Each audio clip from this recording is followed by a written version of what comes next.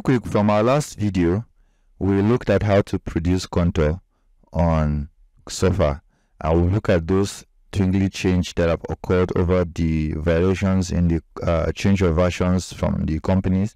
So that's why we have these two showing you all of that. Let me remove one since we're only going to be using one. But on this video, real quick, I'm just here to show you how to export this into any format, but preferably the format I want to export this to is the shapefile that we can use on ArcGis or QGIS. So let's get right into it. So you click on File, and then you come down to Export. That is one way of doing that. Or secondly,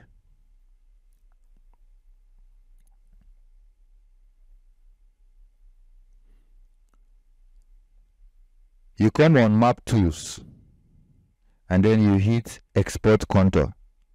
So any of this will do the same thing.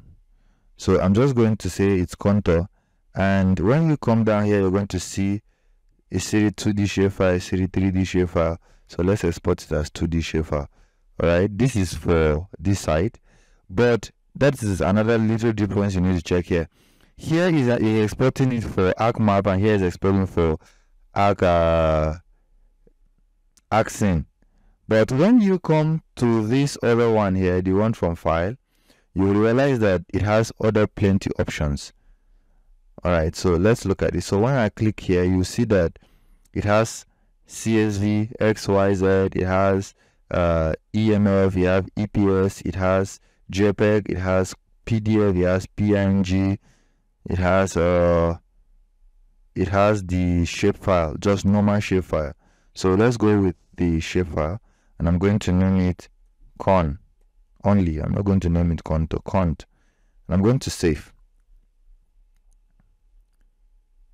And it's asking me to say, I say, okay, let's just go with the default names and all that. So let's click and then export it. So if we go to the folder where this thing is, you will see that we have a shapefile called cont.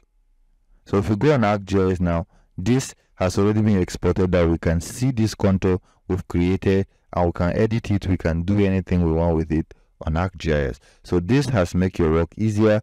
So you can now create contour on Sofa. If you, in case you don't like the contour coming from ArcGis, create contour from Sofa and you export it as shapefile, and then take it to the ArcGis and continue your work. So ladies and gentlemen, I will see you in the next video where I will be showing you some super cool things from Sofa. So stay tuned and go nowhere.